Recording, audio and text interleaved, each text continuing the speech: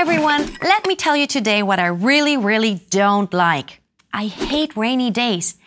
When you need an umbrella and a raincoat, why does it have to rain at all? Why can't there always be sunshine? Why does this happen? I'll show you in a little experiment. Oh no. For this, you need a ladle, ice cubes, and a kettle.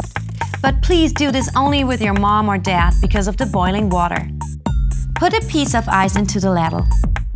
Hold the ladle over the steaming kettle. What happens? After some time, when enough water is on the bottom of the kettle, the water starts dropping off the ladle. The same happens in the sky when it's raining. The water on the earth evaporates, caused by the heat of the sun. The water vapor rises up into the sky and transforms to water again. That is how clouds are formed. When the clouds get too heavy, the water drops down to the earth again. That's what we call rain. So this happens again and again.